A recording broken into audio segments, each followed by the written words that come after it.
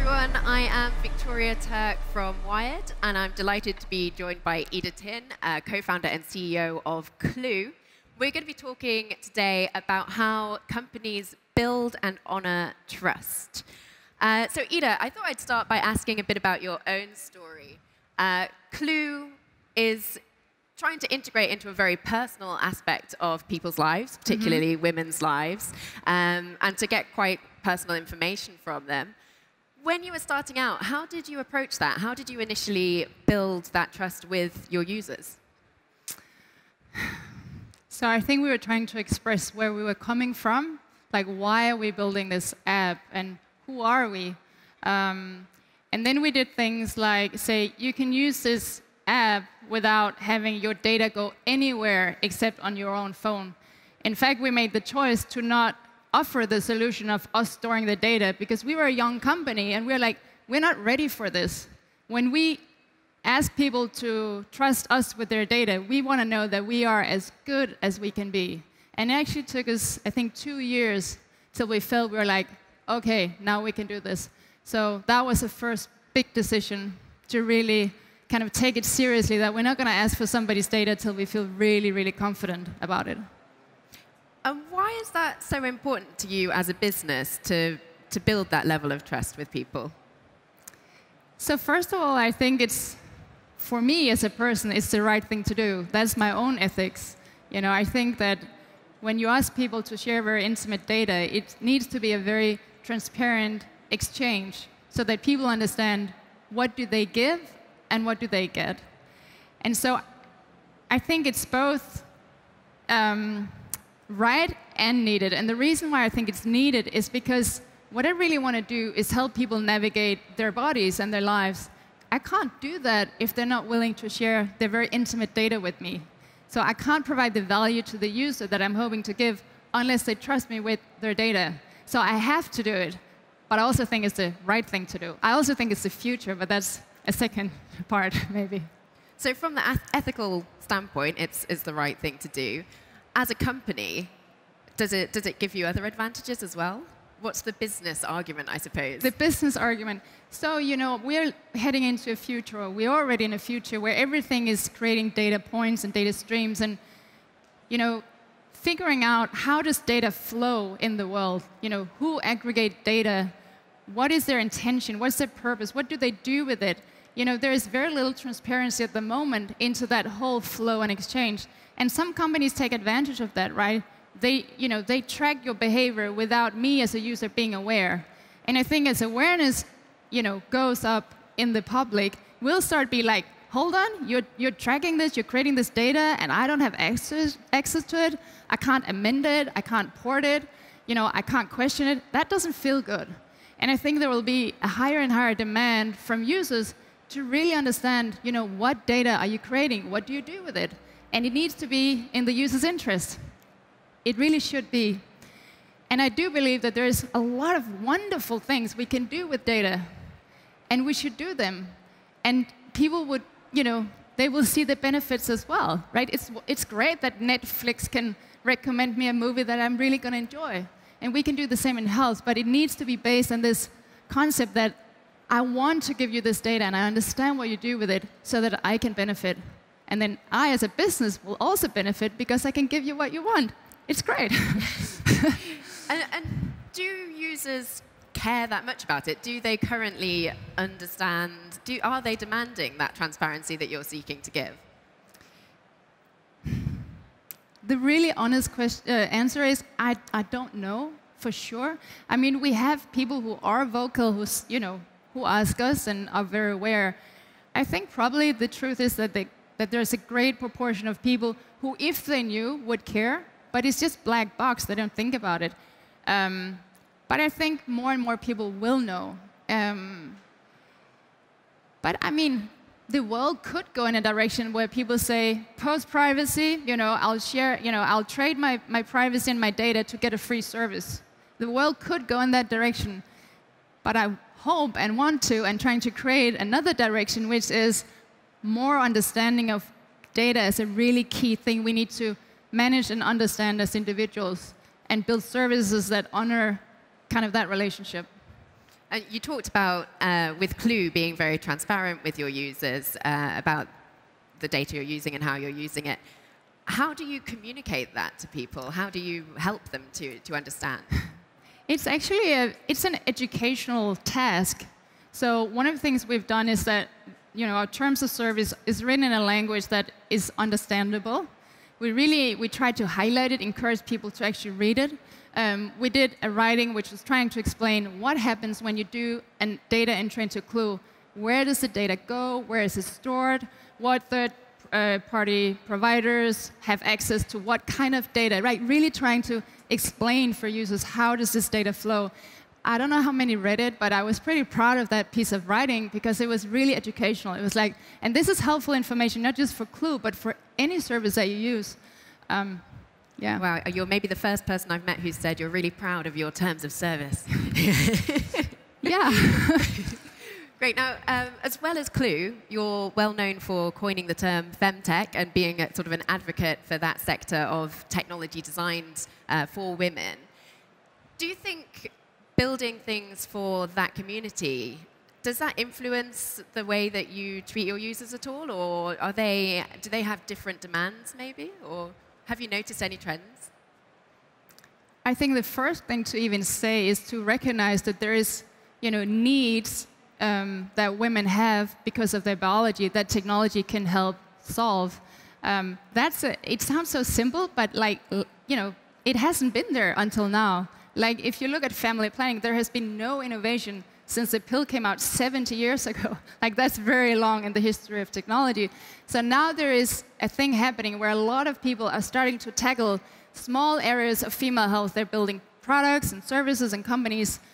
And it's really great. It's really great. And I think it's still young, and we haven't started seeing these services kind of clustered together and really build on each other. I think that's the next generation that will happen within femtech. But there is so much to be done. Oh my God, I mean, there's so many unmet needs still in female health. There's a ton of opportunity for technology and for investors to start looking at this space. Does that affect the relationship that you're building with people? The fact that a lot of this data is very sensitive, it's a lot of it is health data or intimate data. How does that influence your relationship with consumers? I think first of all, it means that you have to have a relationship with the user.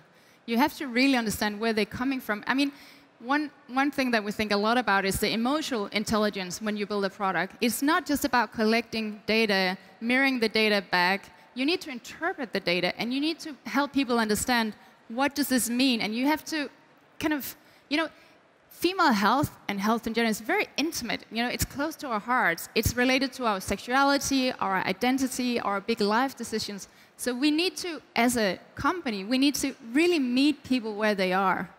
And so I think that does affect, the relationship. Is like,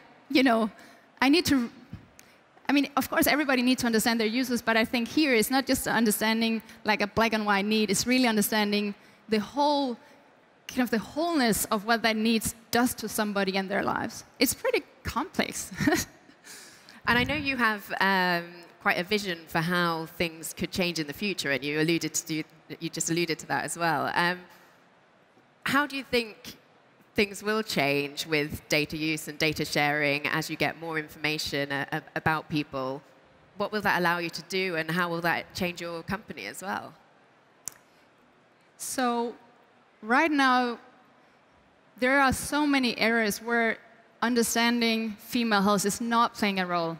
I mean, how you develop medicine, you have kind of traditionally not tested it on women because they had cycles and it was very inconvenient. Now it's like, oh, actually, maybe we should start understanding that instead of ignoring it. And that goes for, it goes for things like disease detection, or it goes for understanding sleep, or it goes for understanding moods, or like there's so many areas of life where if you overlay the data set of what's happening in your cycle, and so cycle is the whole thing, remember that, it's not just your period, it's actually like the whole thing that goes on for 40 years, you will start understanding correlations that we've never understood before. And I believe that when people start having longitude data sets, we will be able to start doing something like, say, detect something like ovarian cancer, which at the moment, it's very hard to detect, and usually it gets detected so late that people die from it, when in fact it's very treatable if you detect it early. This is just one example, but I think people that have this longitude data set, it'll start being something like a health insurance. Like you will really start being able to take care of your health and do preventive things in a way that you can't do at the moment. And of course, these kind of data sets you can't buy for money, right? So I think there will be, start having data around your body. I think will become this thing that people know is kind of a valuable asset to have, and from there we can do many, many things with it. What will it take to get to that place where you've got that really longitudinal data and layers of very different data, perhaps things that you didn't even realize might correlate? How do you get to that position? So what we're trying to do at Clue is really build this platform where we can take all this data and overlap it. And what will it take? It'll take a little bit of time. But again, I see all this activity in the femtech space, and I think we'll start seeing small ecosystems emerging that we can that help. So for the user right now, it's a totally fragmented experience, right? My period tracking app doesn't talk to my doctor, that doesn't talk to my DNA test, that doesn't talk to my prenatal screening. And we need to start bringing these things together so we can build something like a female health graph. And it's coming. We're working on it every day at Clue. Yeah. And how do you keep control of that so that the right people have access, your doctor, your health advisor, but the wrong people don't have access? I think the key concept is that the user is in control.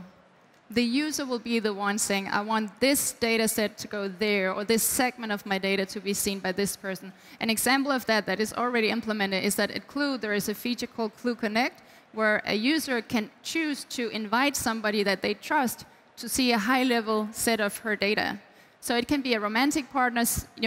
It's helpful that if my boyfriend knows when I'm about to maybe experience bad moods, or my period is about to come, or the times where I can become pregnant. So again, it's the user who can in one click say, no, now I don't want to share this data anymore.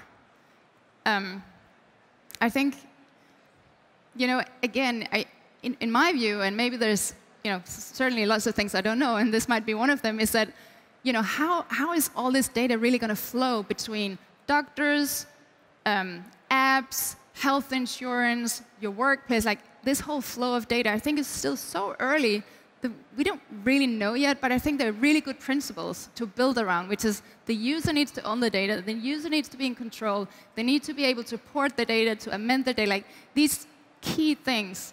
And then from there, we can, we have to find practical solutions.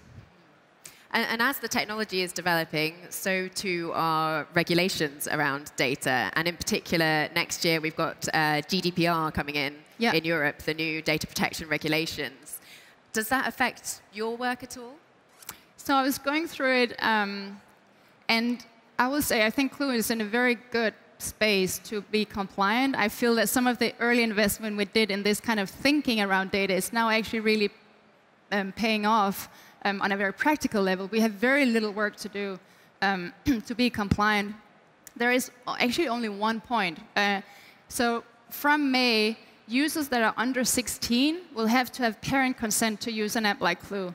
I think that is highly problematic, not only because it's a headache for us to solve, but we'll solve that, but I think what you're doing is that you're limiting access to health information and health education for the people who really have a great need to get off in the right direction in life, and for whom it's difficult to go to your parents and say, to have that conversation, or even your doctor. And honestly, I'm all in for regulations. I think it's an absolutely needed thing. I just think this is one point where maybe we should see if we need to tweak the policies to actually promote female health for the really young girls. That's so needed. Yeah, so that's something that's coming in across the board. It's the 16 age limit up Before from 13. It was 13 years old. Now it's 16 years old. And I do think that's not helpful for the people we're trying to protect. Is that something that you're working on, or do you know how you're going to address that? So we have created a little gathering of femtech CEOs and founders. We've gathered twice in New York. And I think this is a great thing to maybe try and have some collective voice on, but it's on my to-do list. Yeah. Great. And finally, we're coming close to the end of our time here, but what advice would you maybe give to the other founders and the startups out there, a lot of whom will be working on products that need to collect data in order to work and to offer something to their users? What words of wisdom would you share with them?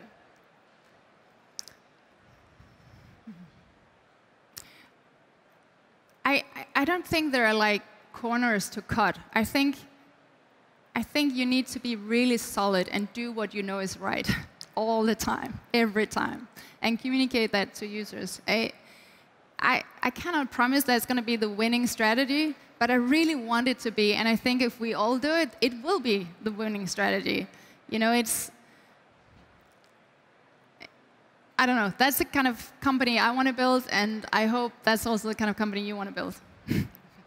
And what can we expect to see next from Clue? Making more sense of the data. I think that's really the key. Like, we have an amazing amount of data now, and we're really getting our heads down to figure out how can we provide more value back to the users based on the data. So that's a key thing. We also want to be a sustainable business, so we're also figuring out how to make money in ways that feel good for the user as well. Again, very transparent. It's one of the reasons I really want to have a very visible business model so people understand how we make money. That's another way of building trust. So, we are venture-backed, and we haven't made money yet. It has been a free product. And then some people say, we assume that you're selling my data since you're free. And we're like, no, we are not. But it highlights for me that you need to show users how you make money, because now there's so much negative connotation to data that people just assume that you're doing something nasty with the data. And if you are not, you need to actually actively do something to show how it works. And how do you plan to make money? What is your business model? So we are still early and doing lots of different experiments. But I think enabling and allowing people to dive much deeper into the data and get more out of the data is something that people will be willing to pay for. Great. Yeah. Well, thank you very much for joining us, Ida. It's been a great conversation, and I look forward to seeing what Clue does next. Thank you so much. Thank you.